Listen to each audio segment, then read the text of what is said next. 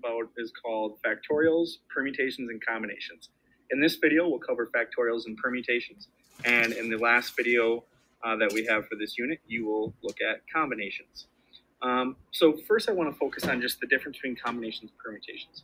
Over the next few days, you're going to get different types of questions that read very similarly, but the slight difference in them is the difference between combination and permutations. Okay, and the only difference between these two methods is the order mattering or the order not mattering. So if the order does not matter, we are going to use the method called a combination. Okay, and as we go through examples, we'll kind of explain what it means for the order to matter and what it means for the order to not matter. But for right now, all you need to make a note of is if that the order does not matter, we're going to use a combination. That's something that you can add to that sheet you either printed with the table on it, or maybe you opened up a Google Doc and did it that way. But for combination, order doesn't matter, and so for permutations, order does matter. Okay, just two key ideas to keep in mind as you watch this video and the next video. Now, before we get into permutations and combinations, they both use an idea called factorial. Factorial in math is symbolized by a exclamation point. And what factorial symbol represents is a multiplication of a series of descending natural numbers, which sounds wordy and confusing. As you look at the examples, I think it's pretty straightforward. 4 factorial is simply 4 times 3 times 2 times 1. 7 factorial is 7 times 6 times 5 times 4 times 3 times 2 times 1, and so on. Okay? Now, you are going to need a calculator here, and I would recommend one of two options. If you have a graphing calculator, then you can use your graphing calculator. If you do not have a graphing calculator, go to our class site, go to Unit Resources, and right at the top you see a link to Desmos Calculator. I will keep that link up there always, and for every test I will have a Desmos calculator available to you. And so if you click that link, it brings you to the Desmos calculator. Now you see it as kind of a graphing type of calculator, which is one thing that it does, but it also has different functions that we're going to use as well. Okay, and I would keep this tab open while we're going through these notes, because we're going to be kind of going back and forth quite a bit, and you're going to want to know how to use this. And again, if you have a graphing calculator, then just have that out by your side.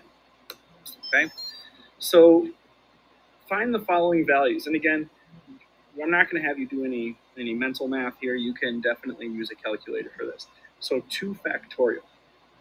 Okay, and I'm going to go over both the graphing calculator and on Desmos how to do this. Now on Desmos, you could literally just type in 2 exclamation point. Okay, now by the definition of a factorial, 2 factorial is just going to be 2 times 1, so that's just equal to 2. And so you see that Desmos tells us that. All right, so again, just by typing in, doing shift, and then the number 1, you get the exclamation point. It knows that you're trying to do a factorial symbol. Okay, now, still on Desmos, if you go down to functions, click where you see stats, and you see at the bottom of that menu, right in the middle there, you see the n factorial, so you can put that in there and then type in 2 that way. Okay, so 2 different ways to get to the same thing. On the graphing calculator, for the graphing calculator, if you type in the number 2 first, hit math, and then you want to go to where it says probability. For probability, and you see the 4th option down is the exclamation point, and it gives you the answer that way. So again, that was math. Scroll over to PROB for probability, and the 4th option down is the exclamation point. Okay, and so now that you know where that is, I'm not going to keep going switching screens back and forth. I want to try to keep that as little as possible. But what I would recommend is, for 16 factorial, I'm going to go do that right now. But I would just double check that you get the same answer as I do. Just make sure you have the steps down. Okay. So looking at, I guess I'm kind of going out of order, looking at 16 factorial, type that into your calculator. And again, just double check that you're getting the same thing that I do.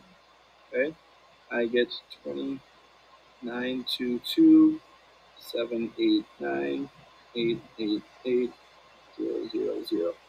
Okay, so a really big number. Because again, 16 factorial is 16 times 15 times 14 times 13, etc., all the way down to 1. Okay, double check 5 factorial.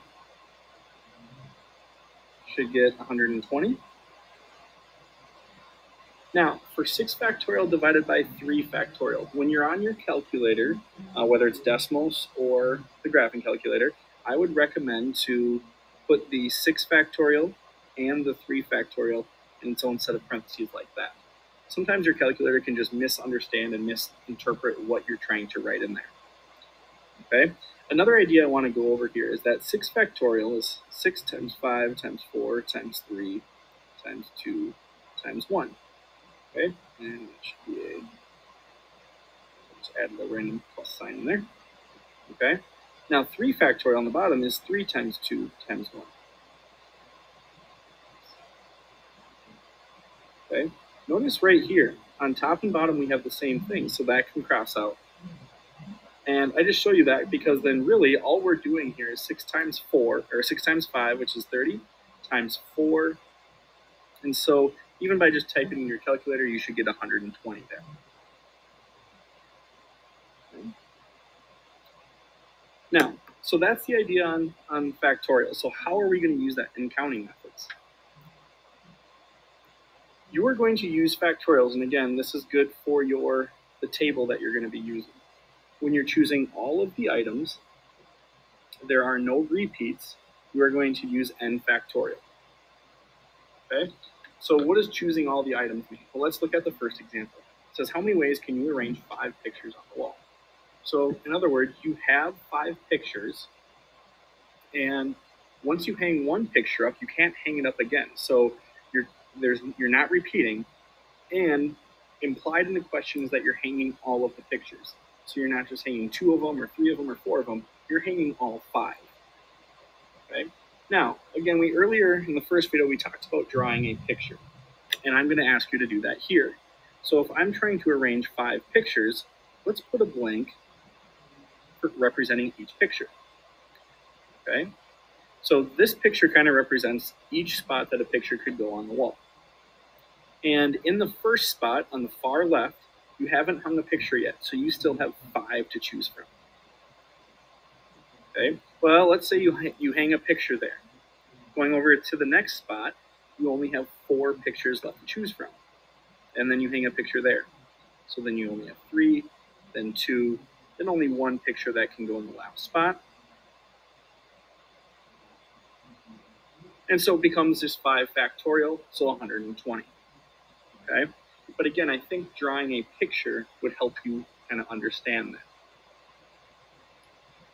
All right? Part B, how many numbers can be made from the digits 2, 5, 1, and 7? Okay?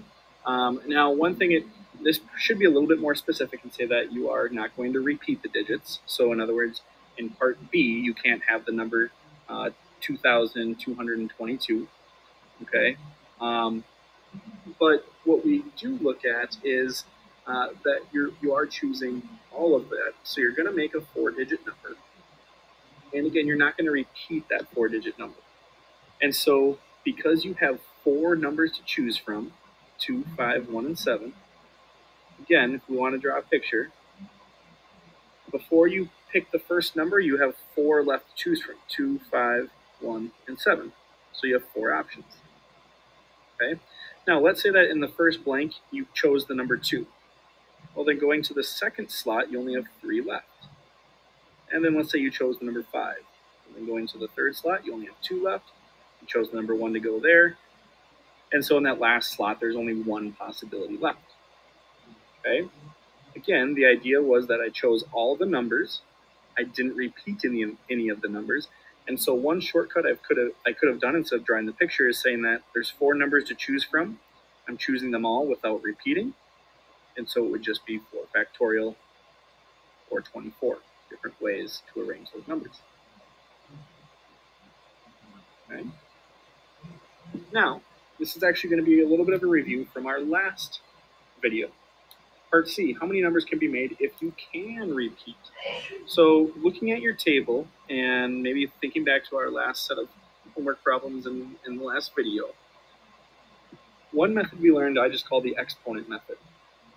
And one idea with the exponent method is that you can repeat. So in other words, using this problem, we could have the number 2,222. Well, because you can repeat, again, this is why a picture is helpful, because it can be kind of confusing on, well, when am I supposed to use exponents? When am I supposed to use factorials? Well, a picture kind of clarifies that for you. If I can repeat, then I will always have 4 options of numbers. For each digit, I will have 2, 5, 1, and 7. Okay, it doesn't matter what number goes in each slot because it's saying that I can repeat. And so again, just reviewing what you have in the table and what we did in the last video, because you're selecting all of the items and you can repeat those items, the number of ways would be represented by 4 to the 4th power, which would be 256. So 256 ways if you could repeat the digits. Okay? So again, to recap the factorial symbol, you're going to use the factorial when you're choosing all items and you cannot repeat. And again, drawing these kind of lines as a picture will be helpful for you.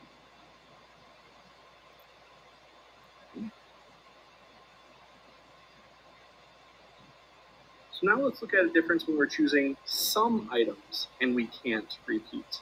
Okay, so it says there are 40 applicants for 4 jobs: a computer programmer, software tester, a manager, and a systems engineer. Now, think about when you look at that. If there are 4 different jobs defined, the order that they select somebody for these jobs does matter. Okay? Now, they're all coming from the same pool. So let's just hypothetically say that they're going to pick the computer programmer first. Okay? Well, there's 40 applicants for the computer programming job.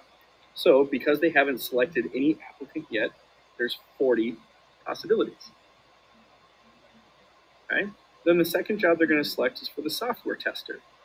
Well, they already selected and hired somebody for the computer programmer job. So now for the software tester, there's 39 left. Okay? Because the same person isn't going to do 2 jobs. Now for the manager, again, same idea here. They've now filled 2 positions, which means that there's only 38 left. And then for the systems engineer, they've filled 3 positions. There's 30 applicants left there. Okay, so to figure out how many different possibilities there are, we are going to do 40 times 39 times 38 times 37.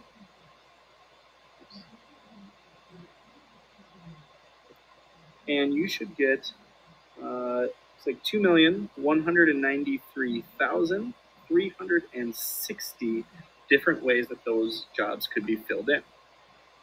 Okay, now, a couple things to talk about here. Again, there was 40 applicants, but we're only worried about 4. So that's what it means when it says you're choosing some of the items.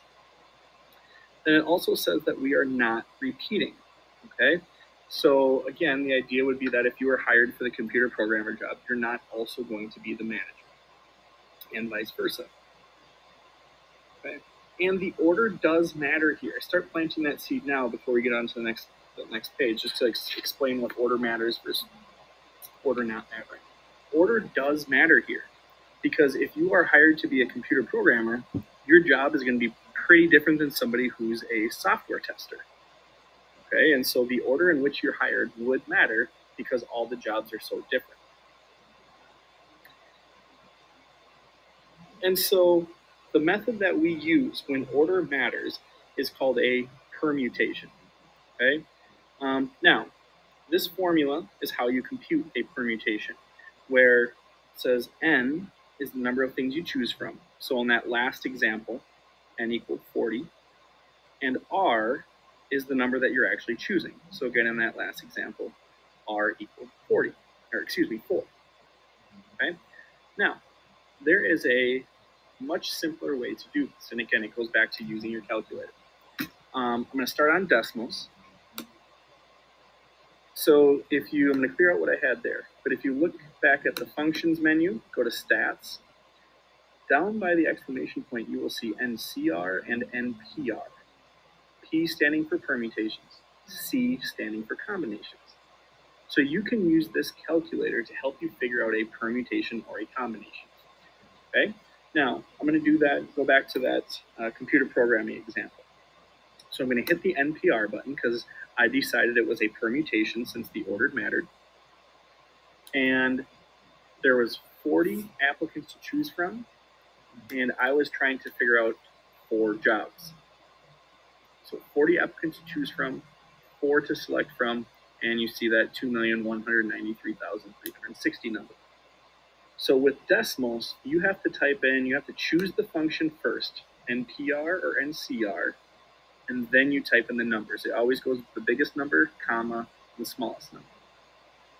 On a graphing calculator, that looks a little bit different, okay? So on my graphing calculator, if I'm at the home screen,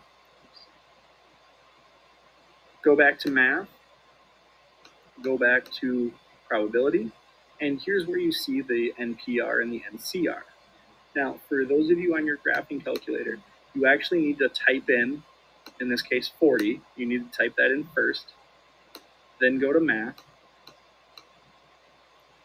then go again, you have to pick which one. We're talking about a permutation, so go down to the second option, and then type in 4.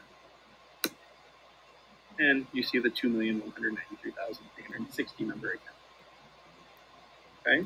And so, again, there is no need to know this formula, but what you will need to know is how to use the NPR function on your calculator. If you're using decimals, that's fine. Again, you'll have access to decimals while you're taking the test. If you have a graphing calculator, that obviously works as well. Okay? Again, as you're filling out that table, the idea here is that you're choosing some items. So 40 applicants, but we're only choosing 4 of them. You can't repeat, and order matters. Okay? And as you saw in the last example was actually a permutation example, and you can draw a picture to help you with that. Let's go over a couple more examples. It says, how many ways can first, second, and third place be earned when 15 people compete? So here's where I'm not going to go back and forth over and over again. But how many ways can first, second, and third be earned when 15 people compete? So again, if you're choosing some, we have a total of 15 people, but we're only choosing the top 3. And in this case, the order matters. Okay? Order matters because we're delineating between first, second, and third, meaning that first place is different than second place is different than third place. Okay? So because the order does matter, it's going to be a permutation. Now again, make sure you're practicing this and not just copying down what I have. So on your calculator, you should do 15 PR, or on decimals, it would be, you would hit the NPR button first and do 15, comma 3. Either way, no matter how you do it, let's see what we get. 15, permutation 3. You should get 2,730 different ways for 15 people to finish that race. Okay. And so, again, order matters in this case, which is why it was a permutation. And actually, I am going to skip B, can cross that one out.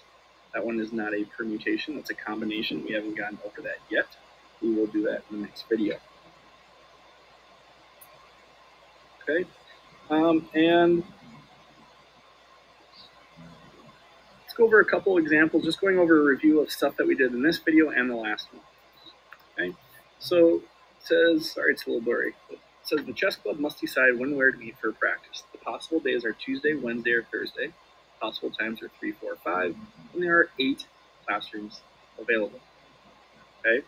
Now, when you read this, start thinking about what we've talked about so far in terms of, does order matter? Am I choosing some or all? Going back to the last video, am I choosing one from each category? Can I repeat, etc.? Okay. Well, you're not going to repeat, meaning that you're not going to choose more than, you're going to choose just Tuesday, just Wednesday, or just Thursday. The order does matter, just in the sense of you have to figure out exactly where and when you're going. But really what you're doing here is you're picking one from each category. Okay, so you're picking one day out of 3 available. And then you're picking one time out of 3 available. And then you're just picking one classroom out of 8 available. Okay, and so this is a fundamental counting principle problem where you're picking one item from each category. And so it just becomes 3 times 3 times 8. And so there would be 72 different ways that you could arrange this meeting. Okay? Remember, when we read, especially there are 8 classroom parts, you're only going to choose one of those classrooms. And so I know earlier we did a problem about like pizza toppings, and we drew a line for each topping and said yes, no. But in that case, we could select all of the pizza toppings or none of them. In this case, we can only select one classroom. Okay, and so that was the idea behind the fundamental counting principle. Select one from an entire group. A math quiz has 10 true or false questions.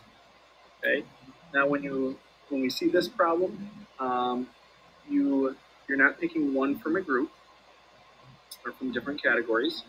The order doesn't necessarily matter, and you're picking all of them.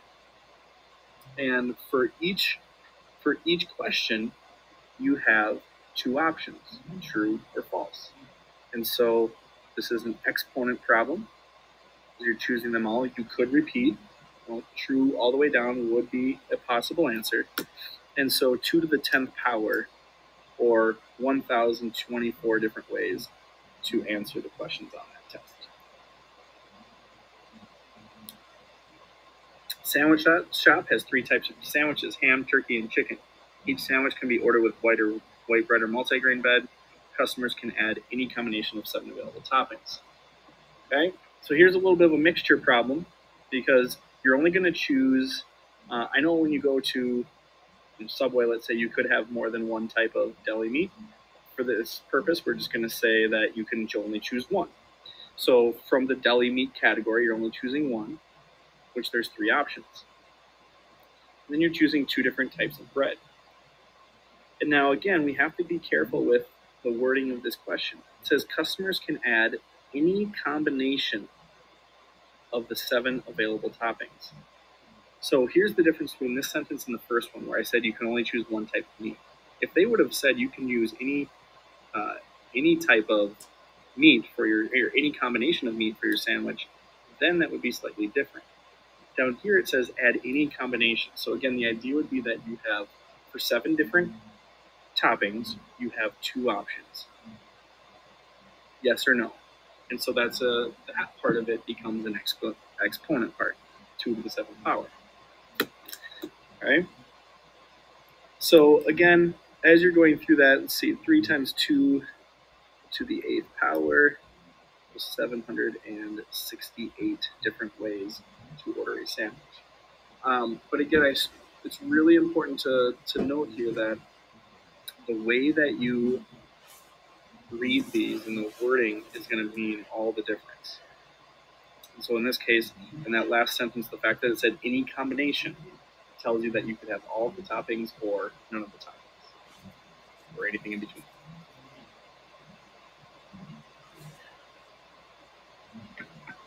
There are 100 politicians at a meeting. They each give a Valentine's Day card to everyone else. How many cards were given? Okay. Well, if everybody's going to give a a Valentine's Day card to everyone else, again, think of if you were in this situation. Okay, you would have 99 Valentine's Day cards that you're handing out. Okay, and if everybody has 99 cards that they're going to give out, then it would be 99 times 99. Okay, oh, excuse me, 100 times 99, because there's 100 politicians, and they're each going to hand out 99 different Valentine's Day cards. Okay, and so that would be 9,900 different cards.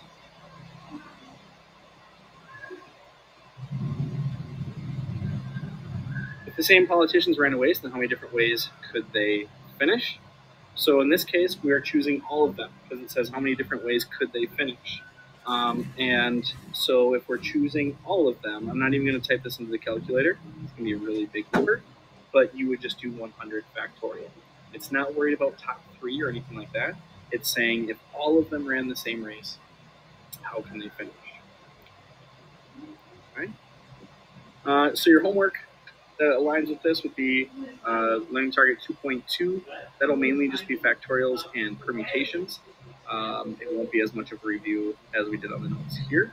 Your next video, we'll talk about combinations, and then there actually will be one additional video that goes over some review questions, just to kind of get the ideas down on how we identify what type of question it is.